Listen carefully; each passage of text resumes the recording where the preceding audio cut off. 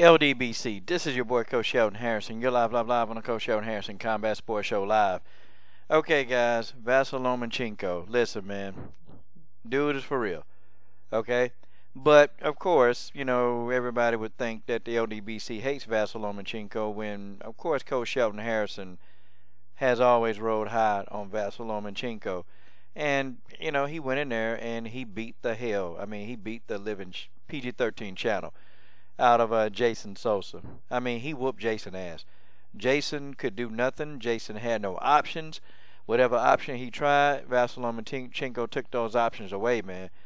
Vasyl Lomachenko was all over the wing. I mean, he was peppering Jason Sosa from angles. I mean, catching him, hitting him with angles. I'm talking about, man, hitting him with body shots, hitting him to the head, keeping him at range with the jab. I mean, Vasyl Lomachenko, whatever he wanted to do in this fight, he did it, man. You can tell this was a mismatch, man. This was a straight-up mismatch. Vasyl Lomachenko looked good in this fight.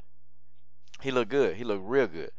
I mean, really, man, that's not a whole lot to say. I mean, he just did. Jason Sosa didn't put up much of a fight. He couldn't because he fell to the superior boxing skills of Vasyl Lomachenko. He just did.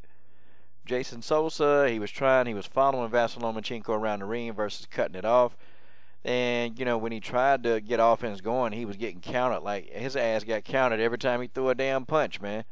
And, you know, Vasyl Lomachenko, you know, did some damage to his face, you know, put that hurt on him. But, you know, where does Vasyl Lomachenko go from here? I mean, honestly, who could beat him? I mean, what fight seems realistic? I mean, I really would love to see him and Rigondeaux go at it. I do. That fight seems logical, you know. It'll be a good fight between two guys who are very good. They're very skilled boxers. It'll be a good fight. But, I mean, man, you know, Vasyl Lomachenko was he was impressive, man. He was impressive. I thought Jason Sosa would do a lot better, man. I really thought he would, but he just didn't, man.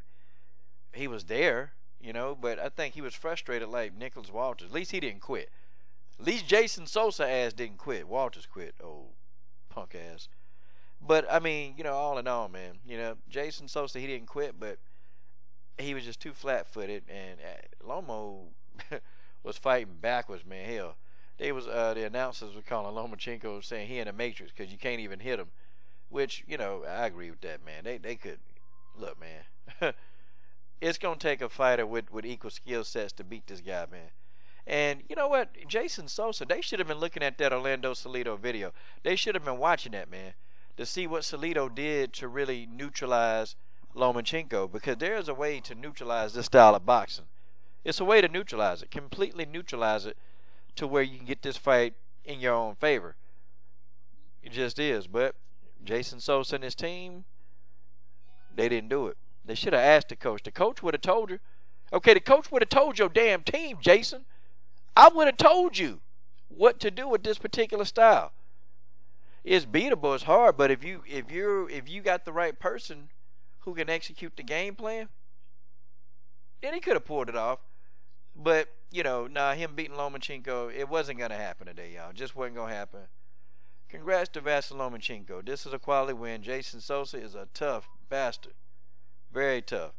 And, you know, Lomo went in there and just made it look easy, man. And he just completely ran right through this guy. And that, my friends, is just the way that is. This is your boy, Coach Sheldon Harrison. I'm done. What are you waiting on? Subscribe to the best women's MMA platform on YouTube.